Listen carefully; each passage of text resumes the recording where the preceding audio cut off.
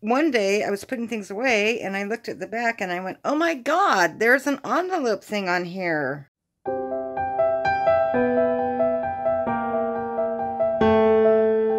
Hey everybody, it's Monica.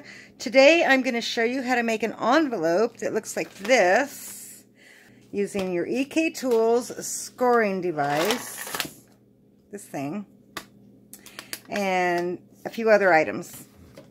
And it's also going to help me get rid of all of this pattern paper that I have 12 by 12 of. So I've already picked out 2 pieces that are going to work great. I'm going to do more than one envelope. I want to show you how it works a couple of times.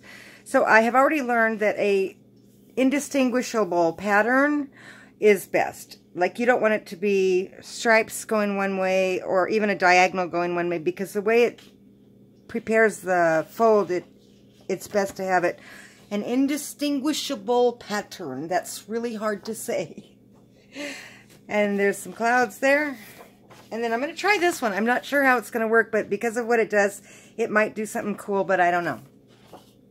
And I was just going to say, I have bought these quite a bit, and when they're on sale, they're $5 each, and they have 48 sheets this one started with, and there's some left, but this is a great place. Like, that would be cool to use up all this extra. That would be really cool. Look how cute that would be with those cactus cards from the Spellbinders cactus thing. Oh my gosh, I'll have to make one with those. And just a good way to get rid of all this extra stuff. Look at how cute that would be. This was really one of the best paper packs I found, the little wildflower one. Look how cute that stuff is, and all this foil in it. So this would be the inside print of the envelope, and the outside would be white. So it just would work perfect. Let me see if I can just flip through this pack for you, because it's so stinking cute. Okay, just a few pages. Okay, there we go. Banners it came with. That would work great for an envelope. Look at all this foil. Oh my God, how pretty. That might work. I don't know if it's going to work with the circular border thing. And it's fairly thick. I think it's like 65 weight. Maybe not quite that much, but it's perfectly fine for an envelope. Look how cute that would be. And that too. Although because of the diagonals, I'm not sure. But it doesn't hurt to try. I'm probably never going to use this paper. It's going to go out of fashion before I get back to it. That would be cool. That would be cool for just my background pictures of my cards. Haha, found something new. Okay. Okay, this thing on the back of it has an envelope maker tool. And it gives you instructions and sizing and grooves for 4 different sizes of cards. I'm looking for the A2 one. The finished card size, we always know for standard card is 4.25 by 5.5. So what you want to do is look for the piece of paper that you're going to need to start with, which is here is 8.5 by 8.5. So that will work for an A2 size card, and that means that an 8.5 by 11 paper can be used because you can make that 8.5 by 8.5. So then what you do is you cut your paper to 8.5 by 8.5, and then when you come back, you line it up on the proper dotted lines that are appropriate for your size cards. So for us, this side would be right here, A2 there, and A2 over here.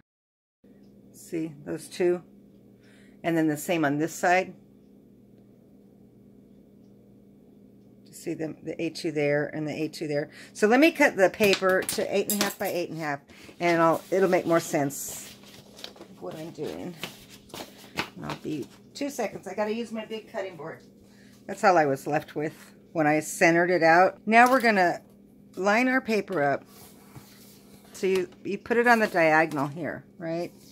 And then you look right there, it says A2 and A2 right here. You see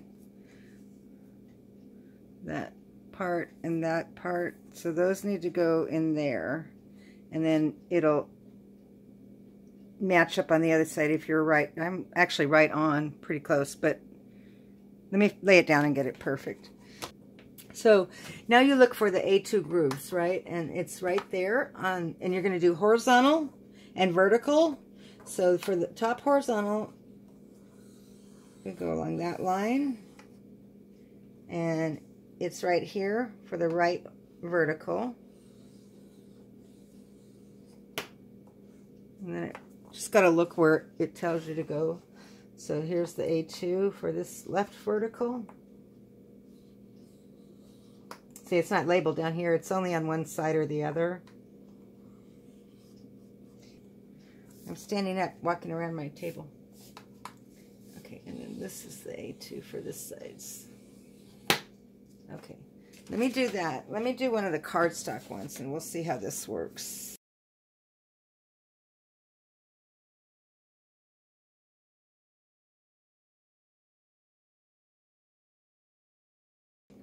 Now you see it leaves us with a, it's not square, it's a rectangle. To show you how it fits a regular card. Here's a regular card base, A2 size card base.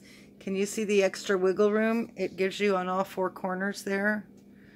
I mean, you got the folding space too, you got to account for, but that's a lot more wiggle room, but that's not the envelope.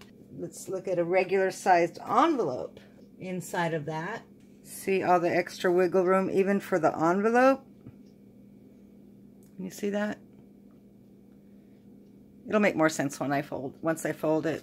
One of these is going to be your top. So you want to round your corners on your top.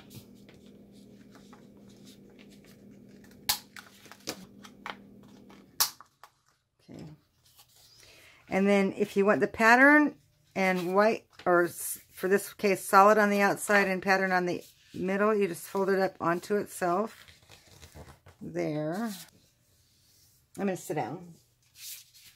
I do like the way this worked out. I've got all the pattern right on the corners there. That's what I was kind of hoping would happen. It was worth the measuring. The headache. I could just make a template. Okay, now you have to cut the little corners out.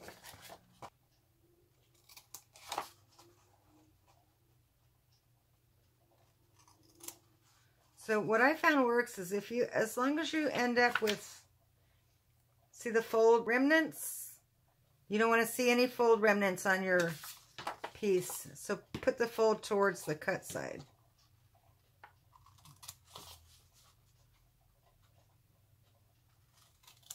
Now that one I left a little bit of a fold evidence. No, we don't want any evidence of that. Am I making sense? You could actually go at a little bit of an angle to make sure. And see, I left some fold evidence there.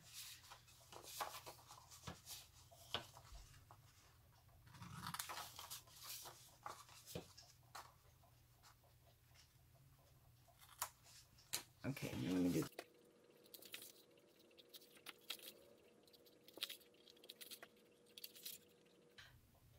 Okay, most of the hard part's done. We just need to decide how far to trim off this little tip that's going to show. So it works like this. You just fold in the sides and fold up the bottom. But I don't want this part showing. So I just take a straight edge and I find out where that is. And I draw a straight line and I cut it off. It's not rocket science.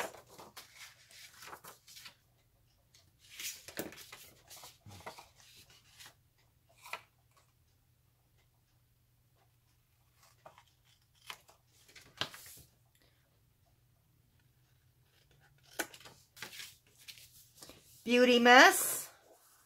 Just beauty mess. So now we just put double-sided tape along here. I love how this one came out.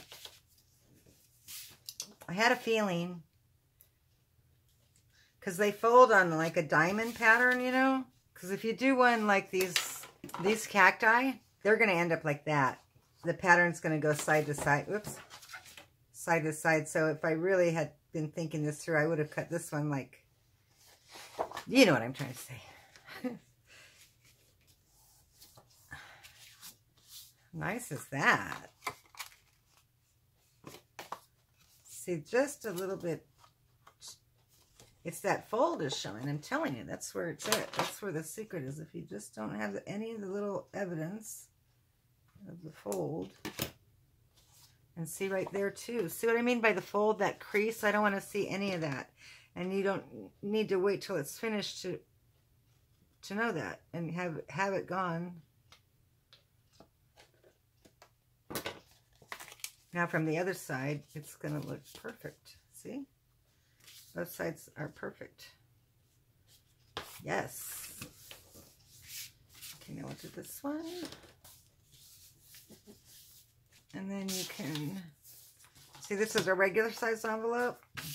Actually, a more than bigger regular sized one. More than bigger, a little bit taller. And that one actually fits in there with a little bit of room at the top. And then a base card, just a regular card without any embellishments. It's going to have plenty of wiggle room. Right? And then if you've got a card that's got all this stuff on it, like me, but I got all this glam going on, I did that. And then I made the envelope out of this pattern paper. But see how the pattern ended up on the diagonal? That's what I was talking about. So, but it's just too stinking cute. And it's sturdy and it protects all that work you've done on your card.